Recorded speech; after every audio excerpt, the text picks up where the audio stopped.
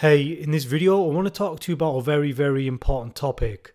The topic is toxic shame, which is the most negative emotion that humans can experience. And many people really struggle with this emotion, that it becomes like a chronic state of being. And what I want to talk about in this video is how this happens, what happens when you feel that shame, and how to work with it, because it is one of the most negative, lowest vibrational emotions we can experience, right? And I think it affects a lot of people, I really do. I think it affects a lot of people who struggle with addiction, a lot of mental health problems. If you were to really get underneath a lot of these problems, you're going to find a lot of unresolved emotional stuff, let's call it. And toxic shame is one of these dark emotions that kind of lingers deep in your subconscious, deep in your soul, right? So I've been doing a lot of growth work, as I always do, and the more I dig into myself, the deeper I go, the more of this like emotional stuff that I find. And I think a lot of people find this stuff that's been down there probably for decades, right? Just layer upon layer. All these negative experiences you've had where you didn't feel good, all that emotional stuff was just getting laid and laid on top of it. So when you come to heal that stuff, you've got to go through it, right?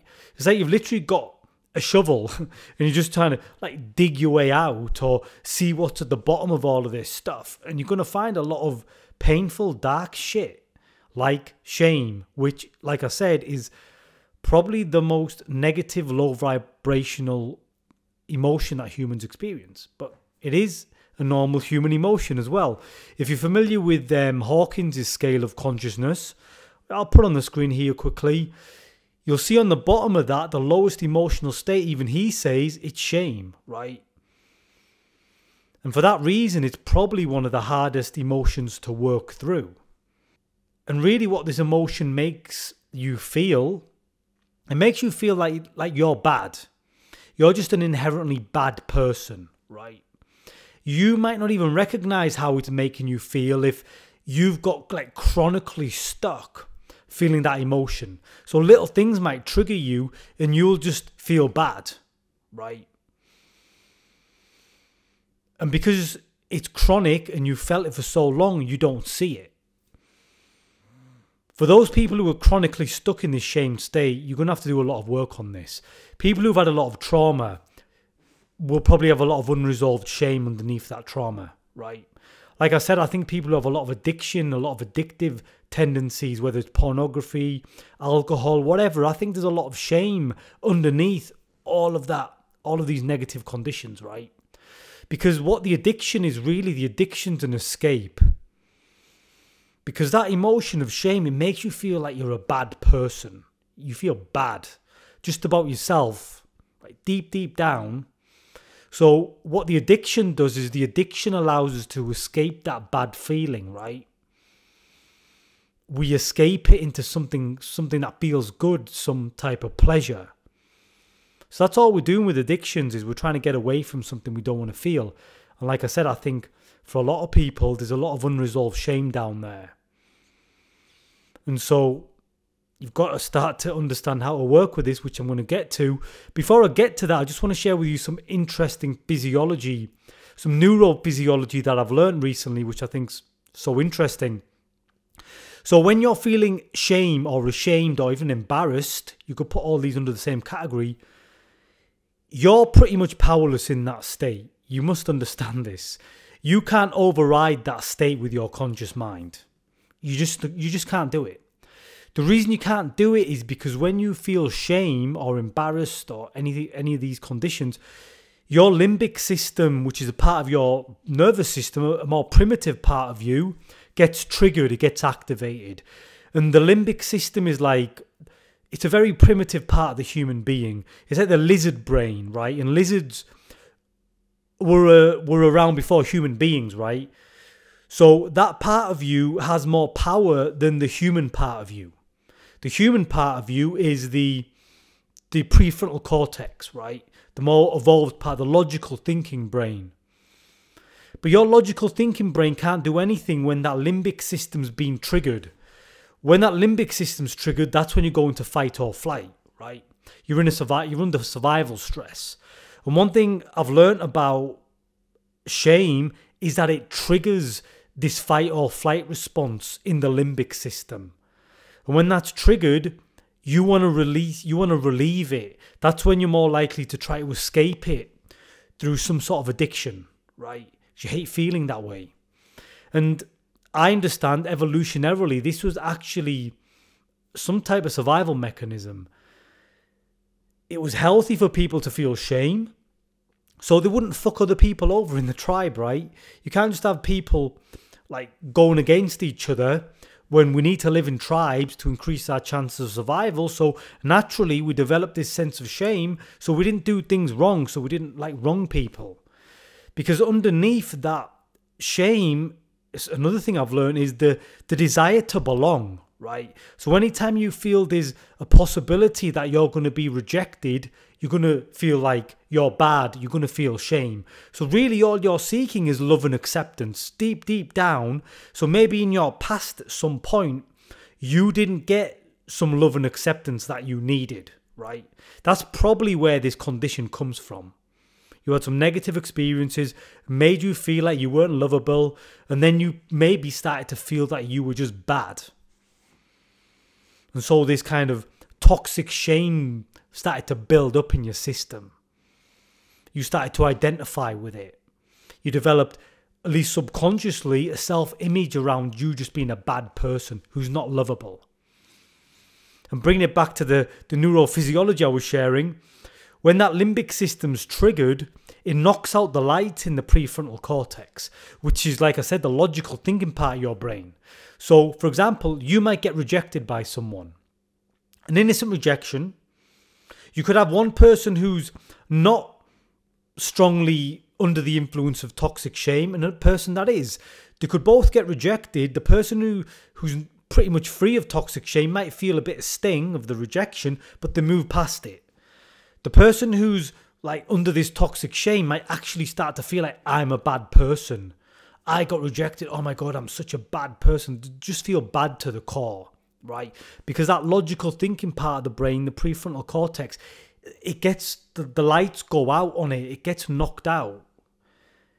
It switches off almost because the limbic system, the fight or flight system's activated, right? You feel under threat. Your survival's at risk. At least that's how you internalize it. So you can try with all your might to try to make sense of it, but it's not going to calm down that primitive part of you, if that makes sense. So we've got to find ways of working with this that keep our prefrontal cortex online, right? Because this part of your brain, I keep pointing here because it's the front part of your brain, it's the most evolved part of your brain. This part of your brain isn't just like logical and rational, which obviously it is, but it also helps you regulate your emotions better. And because shame is such a powerful emotion, we need all of our brain to kind of regulate it, right? And when you develop this part of your mind, slowly, you'll be able to dampen its effects, which will help you kind of be more free, right?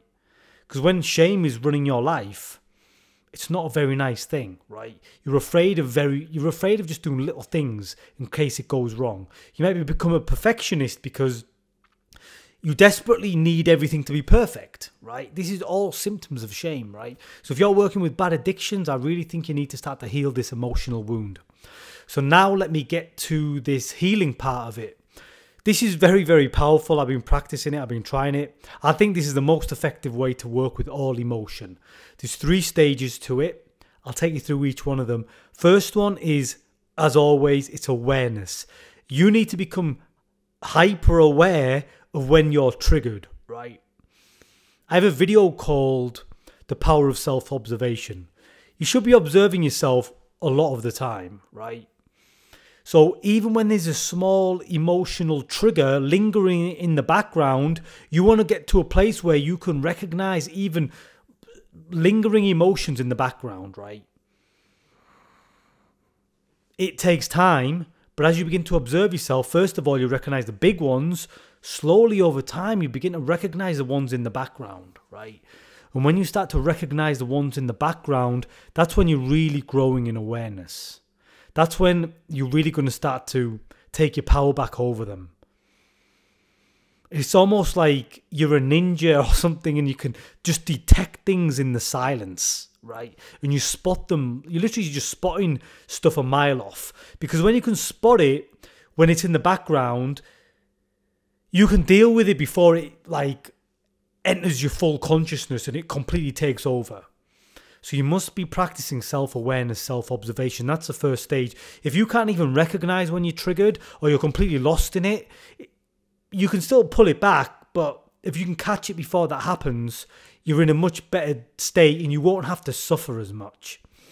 And so the second part of this, again, very important, is to understand that all emotions are a human experience. Even toxic shame. Everybody, every human being experiences the full range of emotions at some point in their life, right? Now, you might be chronically stuck in shame, right? I'm not saying everybody's chronically stuck there, but come to accept the fact or the idea that everyone experiences what you're experiencing at some time or another, right? It'll really connect you to your humanity, right? And it just, that connection to humanity helps you understand, or at least feel, that you're not alone. What you're going through is actually a part of life. Suffering is a part of life. I'm going to make a separate video on this because it's a topic of its own. But suffering and life are inseparable, right? And if you can really understand that and really know that other people experience whatever you're experiencing, right?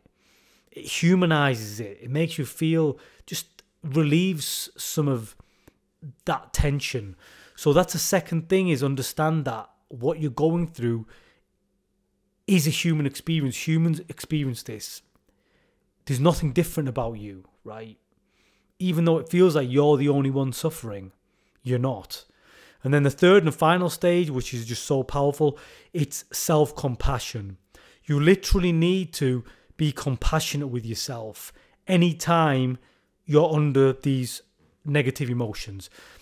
The last thing I heard about compassion, like I've been researching it a lot, there's been like 3,000 studies done on self-compassion. It's so powerful. It's almost like you have to just be there for yourself, like you would be there for a kid. Be kind to yourself. It really comes from like Buddhist meditation, Buddhist mindfulness. That's really where this practice is born from. I think it's probably been around for thousands of years, right? You're really just soothing yourself. You're being kind to yourself. When you do this over time, you develop emotional resilience, right?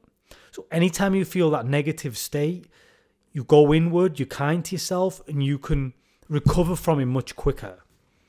This is really something you should have got when you were growing up, right? If you had healthy parenting, they would have done this for you. Then it would have just become kind of subconscious. You would have just known how to soothe yourself because someone mirrored it to you. But if you didn't have anyone to do that for you, guess what? You can do it for yourself. And when you can bounce back from emotional setbacks quite quickly because you know how to soothe yourself, that's when you become quite powerful, because life is going to be a lot of emotional setbacks. Like I said, life has a lot of suffering. But if you know how to ride that suffering, if you know how to keep bouncing back, because you can literally soothe the wound, soothe the pain instead of getting lost in it, then what can stop you, right? You become very tenacious. You become someone who can just keep moving forward because you can deal with the knockbacks. It's not just about bulldozing past everything and over everything. It's learning how to get hit with something negative and then how to kind of work through it and bounce back quicker. Not just forget it or suppress it or ignore it. That's going to lead to further problems. So you've got to try self-compassion. There's some good books out there, a lot of good meditations out there. Try all of these things. And this is the best way to work through this toxic emotion, shame. And I think any negative emotion. Practice this awareness, your common humanity, and self-compassion and see how it goes, right? But that's everything I've got to talk about in the video. Hope you enjoyed it. I hope it helped you out. Thank you and God bless.